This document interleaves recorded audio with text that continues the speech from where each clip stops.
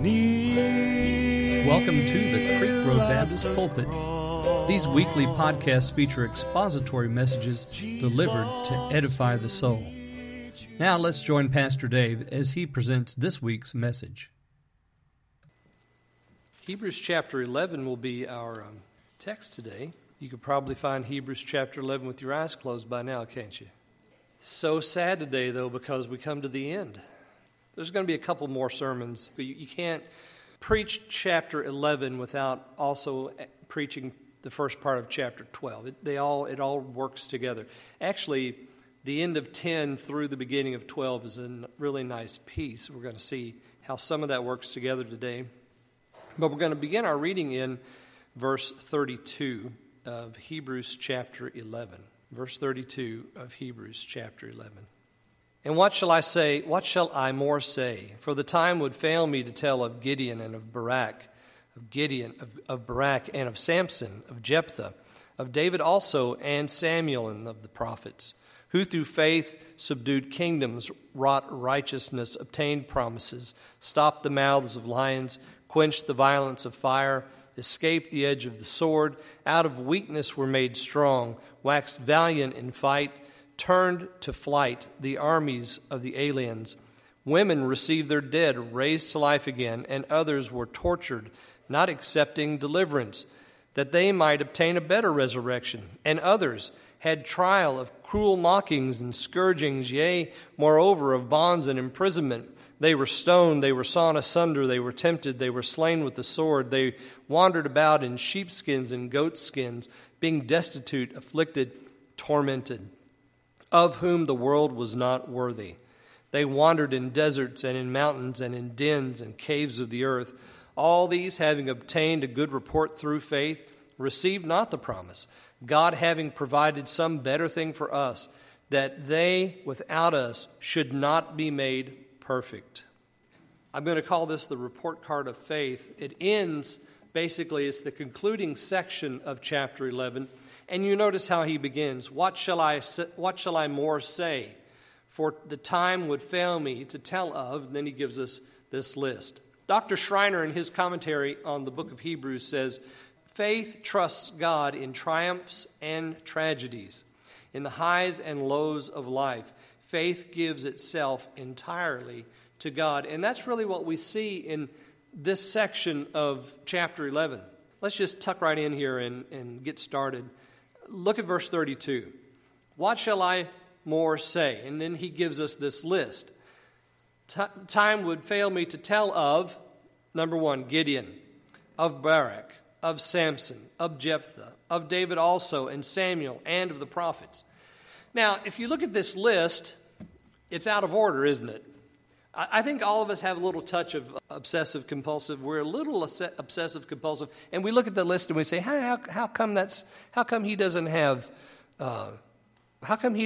Barak before Gideon, and how come he doesn't have Jephthah before Samuel? Because that's Samson. That's the way they occur. So you have these heroes, basically, here from Judges and from Kings mentioned, or Judges and Samuel mentioned here, and there's just a little bit out of order, but that's not his intention. He's just giving you examples. You know, I could go on and talk about Gideon. Maybe that's just the first one that crossed his mind, as he's writing down this list. I could go on and talk about, but I need to restrain my pen because I've said enough already. You understand. You get the picture. And we do. Because now, after we've gone through the schooling in faith in chapter 11, we know that faith in combination with God's Word is a powerful thing. It has to rest on the Word of God. There is no such thing as faith in faith, or faith in myself, or faith in someone else. We can put it there, but it's not secure. Faith is only secure when it rests on the foundation of God's Word. And we've seen that time and time again. So he's, like I said, he's going to restrain his pen here. He says, I could keep on talking, and I want to keep on talking. I want to tell you about Gideon. Well, this is a particularly wonderful moment for us to look at these details and maybe plumb them for more information about this faith walk. We could go to Gideon's story in Judges chapter 6 and find out where he placed his faith. What was the word of God to him? We could go to Barak's story in Judges chapter 4 and see his relationship with Deborah and the word of God that came to him through the prophetess. We could go to Samson's story, Judges chapter 13 through 16, and we could see Samson and all of his miscues and all of his misfires, but how the Lord used him and where he placed his faith. We could look at Jephthah, the one who was the most unlikely to be a judge because he's the son of a harlot, in Judges chapter 11 and 12, and see that God mightily used this man. The Spirit of God came on him, and he judged Israel and delivered them. We could look at David. Of course, David's life is well known to us. From David, we have him from 1 Samuel all the way through 1 Kings. Chapter 2, we have him in the Psalter. We have him mentioned in the New Testament. The Psalms are quoted, and David is mentioned as a prophet in the New Testament. We're well associated with David, and we could go in his life and plumb the depths of David's faith and see where he put his faith. We could look at Samuel and see how the Lord used him, his faith, and the word of God that he depended on. There, of course, in the book of Samuel is named in his honor, 1st and 2nd Samuel. He begins in 1 Samuel chapter 1, and we find him all the way through to chapter 25. And then you notice the very last, the seventh thing he mentions there are the prophets. Well, what prophets are we talking about? You did not name, just think of any of the prophets and you've got an example. We're going to find out that who he's thinking about in some of these examples that he gives in verse 33. So let's look down there for a second. Verse 33, who through faith, and then he gives 10 items. Subdued kingdoms, wrought righteousness, obtained promises, stopped the mouths of lions. Verse 34, quenched the violence of fire, escaped the edge of the sword, out of weakness were made strong, waxed valiant in fight, turned to flight the armies of the aliens. And then in verse 35, women received their dead raised to life again. So 10 items, and I've called these the victories of faith. And notice the first one, subdued kingdoms. Now, all this happened because of faith. Remember the list I gave you last week? We started with Abel. What has faith accomplished? And we went from Abel all the way through to where we were with Rahab last week. What has faith accomplished? We talked about all those things that happened because of faith. Well, this is the writer's own little list. He said, well, time's going to fail me, so I could talk about Gideon, Barak, and Samson, and Jephthah, and all the rest, but he doesn't. And then he says, these people also saw these things. Kingdoms subdued, wrought righteousness, obtained promises. Now, the subdued kingdoms, we could apply that to any of the judges that he mentions, because they all were raised up for a time when Israel was oppressed by another kingdom, and in faith, they delivered the people. Specifically, if you want a concrete example of that, go to Judges chapter 8 and look at verse 28. I think that's the, what is that? That's the Gideon example. The end of the Gideon story, it says that the Midianites were subdued then. From then on, they were subdued. So the kingdoms subdued. That is, they were put down, and they no longer were a problem. They wrought righteousness. This one I thought was very interesting. If you go back to Judges chapter 5, you'll find out in Deborah's song, when Deborah and Barak sing their song of victory, they talk about the righteousness of the Lord that was created or that came upon Israel because of this great victory. So to wrought righteous acts, we find happens at least specifically in the experience of Barak and of Deborah. They obtained promises. That is, they were delivered from their troubles. And specific troubles. For example, at the Red Sea. They're at the Red Sea. Egypt's behind them, the sea's in front of them. And the Lord says, stretch your hand out over the sea and tell the children of Israel to march. And that was the word. And he said, you're going to go on dry ground. And you're going to the other side. And the sea opened and the ground dried up and they marched across. So they obtained a promise right there. Why? Because they had faith in what God said for them to do. The Egyptians didn't, and that's why they failed. Stop the mouths of lions. Well, if you were to think about who did that, what would you say? It doesn't have to be in the list.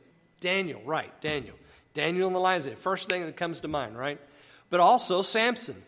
Samson, remember he slew the lion that roared against him. He stopped his mouth, killed him.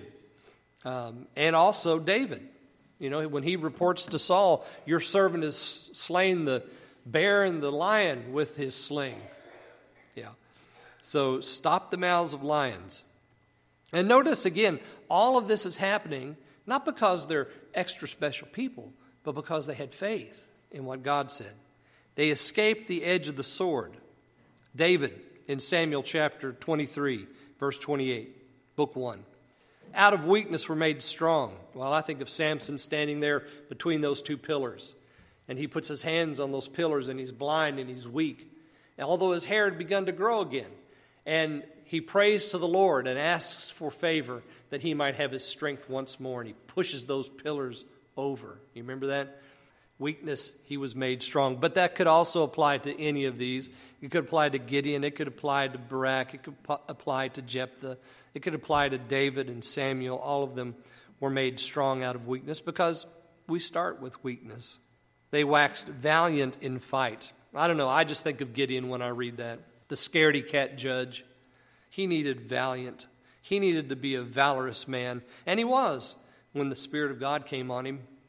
And because of his faith, because he was willing to do what God said, God gave him valor in fight. Turned to flight the armies of the aliens, really all that are mentioned, and some not mentioned could be put in here. And then verse 35, women received their dead raised to life again. Well, I immediately think of that Shunammite of Elisha. She came running, said, all is well, when all wasn't well because her son had died. And, of course, also in Elijah's day, the widow of Zarephath when her son passed. So all of these men and women of God had victories, but they had victories because of their faith, not because they were special people, not because of anything. They had victories because they were humble people who believed God and trusted His word. That's why they had victory. And whether you put this list in order or if you turn it on its head, it doesn't matter how it comes out. It's still just a group of ordinary, everyday folks that God used because they believed and had faith in His word. That's it. Now the sermon should be over. But guess what? It's not. Because there's another list of 10 things. And these are not victories. Well, at least you would look at them and say, they don't look like victories. As a matter of fact, one commentator that I read, I think it was in the Broadman Bible commentary, called this a list of horrors. And surely it is.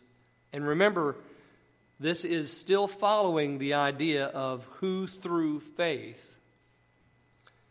But we begin here in 35, and others were. So these people, these others that he's about to mention, had faith, but they didn't have victory, not like the first group. Notice what he says. Tortured, trial of cruel mockings, verse 36. Yea, moreover, of bonds and imprisonment, verse 37. They were stoned, they were sawn asunder, were tempted, were slain with the sword. They wandered about in sheepskins and goatskins, being destitute, afflicted, tormented, verse 38, of whom the world was not worthy. And then finally, the 10th thing here in verse 38, they wandered in deserts and mountains and in dens and caves of the earth. You read that and you're like, well, wait a minute. What happened to trumpets blowing and walls falling and, armies fleeing and dead being raised? I like that part of the list. I'm going to go back to that. I want to hear about Sarah being given strength to conceive. I want to hear about Abraham having faith to offer Isaac. I want to know about all of these people that we've talked of Jacob and of Joseph and of Joshua and Rahab. I want to know about all those folks. I want to think about those victories in faith. These are not victories. Truth here. Just because you have faith in God's word does not always mean victory, does it? Faith has a price. Some have paid it with their lives, the loss of their possessions, their homes, et al. Others were tortured.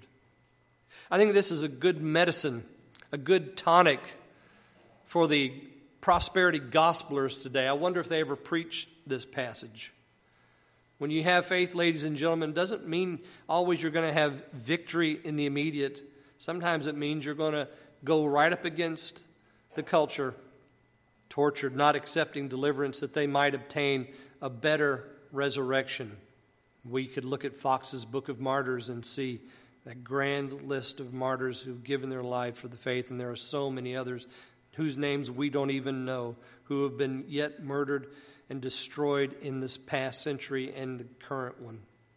Verse 36, others had trial of cruel mockings and scourgings, moreover of bonds and imprisonment. I thought of Micaiah in 1 Kings chapter 22, you know, the prophet that told, after all the prophets had prophesied to Ahab, they brought in Micaiah because Jehoshaphat wanted to hear a word from the Lord. And Micaiah came in and said, you're going to go up there and you're going to die. And they threw him in prison because of it.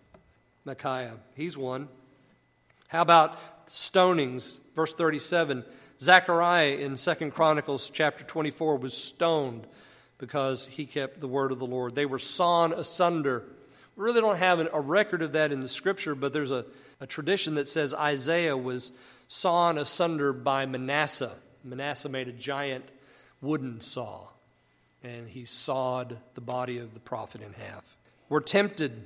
We're slain with the sword. I think of Uriah, who was put in the heat of the battle, and Jeremiah, who was slain in Egypt by the sword. They wandered about in sheepskins and goatskins, being destitute, afflicted, tormented.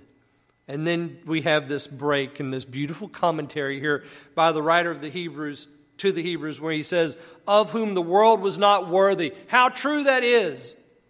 Godly men and women who tread on this soil, ladies and gentlemen, they have a home in heaven, a city to look forward to. They have a glory and a crown that awaits them. They are not worthy. This world is not worthy of them. They are only here for a little while because God will soon take them home. And then we have this 10th verse. They wandered in deserts. Oh, this 10th statement. They wandered in deserts and in mountains and in dens and caves of the earth. I think of Elijah when he was on the run from Jezebel. And then we come to verse 39. And these all, the writer says, and these all, having obtained a good report through faith, received not the promise. Wow. And these all, whether they had victories or whether they had trouble, whether they received horrors because of their faith or whether they received life-changing victory, ladies and gentlemen, both lists and these all obtained a good report through faith. Both those who experienced victory with specific promises such as the Hebrews at the Red Sea, or like Uriah the Hittite, who kept faith and yet was killed because of it, a good report. This takes us back to verse 2, actually, in this 11th chapter. If you just want to flip back there real quick or look back there real quick. Verse 2 of Hebrews chapter 11. Notice that he begins, and of course we have our statement, by faith, or now faith, the substance of things hoped for, the evidence of things not seen, for by it the elders obtained a good report. He began the chapter that way. He ends the chapter that way. Faith always produces a good report. And they received not the promise. I got to thinking about that. What promise is he talking about? The Hebrew evangelist, his logic is so tight that, of course, he's going to leave us a clue someplace. So I began looking through the book of Hebrews for this clue. What promise? And notice that it's the promise here. So I found a place where he mentions the promise. It's in Hebrews chapter 6. If you just want to flip back over there real quick. Verse 15. This is speaking of Abraham. For when God made promise to Abraham, because he could swear by no greater, he swore by himself, saying, surely blessing I will bless thee, and multiplying I will multiply thee. Now verse 15. And so after he had patiently endured, he obtained the promise. Well, now, wait a minute. It says here in 1139, and these all, having obtained a good report through faith, received not the promise. So this promise Abraham did receive. So this is not talking about that particular promise. So where else could the Hebrew evangelist mention that? Well, if you look over in chapter 9, verse 14 says, "How much more shall the blood of Christ, who through the eternal Spirit offered himself without spot to God, purge your conscience from dead works to serve the living God? For this cause he is the mediator of the New Testament, that by means of death, for the redemption of the transgressions that are under the first testament, they which are called might receive the promise of eternal inheritance." There it is. The promise is what? It's not an earthly inheritance. No. It's not earthly possessions. No. It's an eternal inheritance. But not only that, if you look at the 10th chapter, so you're in 9, just go one chapter more, chapter 10, and in verse 36, you'll read this.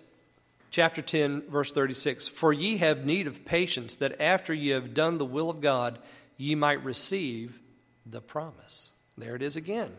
And what promise is that? Eternal inheritance.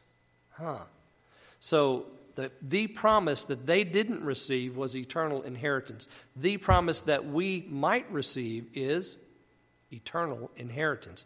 Now, I'm going to go outside of Hebrews just for a second because I think our friend John says it the best in his first epistle. In chapter 2, he says this. This is the promise, he says in verse 25 of his second chapter. "This is the promise, that he hath promised us, even eternal life." So there is an eternal promise. You know who can give an eternal promise? Only an eternal person. God has promised an inheritance. He has promised life. He has promised something to us in Christ Jesus that, ladies and gentlemen, we have an opportunity to receive because we are in Christ. We go back now to Hebrews chapter 11. "And these all, having obtained a good report through faith, received not the promise." Why is it? How come they didn't receive eternal inheritance? How come they did not receive eternal life? Because everything that they had up to that point, up to their believing, was that Jesus was coming. There was a Messiah. There was something more. All the sacrifices, all the furnishings, all the priesthood, all the offerings, all the feast days, everything pointed to Messiah. And they hadn't received him yet. He hadn't come. And then one day he's going to come and he's going to die on a cross. And it's no longer going to be the blood of bulls and goats, but now it's going to be the blood of the Son of God. And that blood will be offered once. And once that blood is offered, the way then will be made open to God, and there will be access to eternal inheritance. That is why the Hebrew evangelist ends this chapter with verse 40. God having provided something better for us. He provided for us the Lord Jesus. We look back to him. We look back to that sacrifice and we say, thank God, one time, one sacrifice for me. How horrible would it be if I had to go every single day and make an offering of a bull or a goat or some animal to God for blood sacrifice to cleanse me from sin? I could never do it. There would never be enough time. There would never be enough bloodshed. All but once, that better thing that came to me was the sacrifice of my Savior. Oh, thank God for that. And now I have an eternal inheritance. That's the something better that he's talking about. God having provided. Thank God he provided. Who among us could have provided that? Not one. You by your good works will never, ever provide entrance into an eternal inheritance. Ever. There's no way. You can't do it. It's not possible. You're not strong enough, smart enough. You don't live long enough. You're not good enough. There's no righteousness in you. You are dead in trespasses and sins. The Old Testament worthies have done all that they could without our advantage. We, the elect, the bride of Christ, the church of the firstborn, have experienced a transforming power in conversion. We have been given the Holy Ghost. We have the teachings of the apostles and the prophets to guide us. And yet, these all died in faith. They did it without our benefit. They did it without our something better. So the Hebrew evangelist's reason now for giving this chapter is evident. He did it to encourage us. If they could do it, just think what you can do. Just think what your faith can do. You have advantage because that something better that God has provided is available right now. It gives us a foot up. It gives us strength. There's something better here. In chapter 10 of the book of Hebrews, the apostle writes this. He says in verse 10, "By the which will we are sanctified through the offering of the body of Jesus Christ once for all." There it is. And then notice verse 14, just down from there. "For by one offering hath he perfected forever them that are sanctified." You want to look at something better? You look right there. That's something better. And that's what we've received. So what's the point? His point is, let us hold fast our confession. Do you remember, I started this whole thing back in chapter 10 with the 3 let us leaves of chapter 10. You remember those? Beginning there in verse 22. Verse 22, "Let us draw near," that's the first let us leaf, "with a true heart and full assurance of faith," there's faith, "having our hearts sprinkled from an evil conscience, our bodies washed with pure water." Number 2, let us hold fast the profession of our faith without wavering, for he is faithful that promised. Verse 23, ladies and gentlemen, when you read that after having read Hebrews chapter 11, it makes perfect sense. Let us hold fast the profession of our faith. Yes. And then he gives us this long list of faithful men and women who did it without our advantage. Yes, let us hold fast the profession of our faith. For he who promised is faithful. Absolutely. These guys knew it, and they didn't have the Holy Ghost. These guys knew it, and they didn't have the apostles' teaching and the doctrine of the prophets. These guys knew it, and they didn't have the church of the living God in this earth. They didn't have any of that advantage. They didn't know the Lord Jesus. They hadn't experienced conversion and the new birth. They didn't have any of that. And yet they did it. They did it because they knew God was worthy, that he was promised, his promises were sure. See? So let us hold fast the confession of our faith, for he that promised is faithful. Well, it just makes all the sense in the world now when you read verse 23. You understand what he's been after the whole time. He wants the church to walk in faith. Verse 36 of chapter 10, "For ye have need of patience, after ye have done the will of God, ye might receive the promise." We've already mentioned that, but there it is again. If they could do it, what about you? What about me? What are you putting your faith in? I think we talk a lot about faith. We don't practice it very much as believers. We put our faith in the Lord Jesus when we come to him for salvation. We experience the new birth, and that jazzes us up. But then life happens, and we kind of forget. We go about our life and do things as normal. What if we could actually put our faith in God's Word for something and just stay there with it and just trust God for that thing? What difference would that make in your life? If you let go of all of the connections, of all of the dependencies on other things and other people, and you actually put your faith in God's Word about something. I don't know what it is. Maybe the Spirit of God is speaking to you right now about what he wants you to do with this. He's telling you, you need to place your faith in the word for, and that's between you and him. But what if? I think that's the thing. The writer of the Hebrews would, if he were standing behind this pulpit this morning, he would plainly tell us, don't let the confession of your faith slip. Be faithful, hold on to it, keep going. These did it, and they didn't have all that you have. What if you put your faith in the Word? What would the outcome be? It might be victory. It might be torment. But either way, what a glorious life.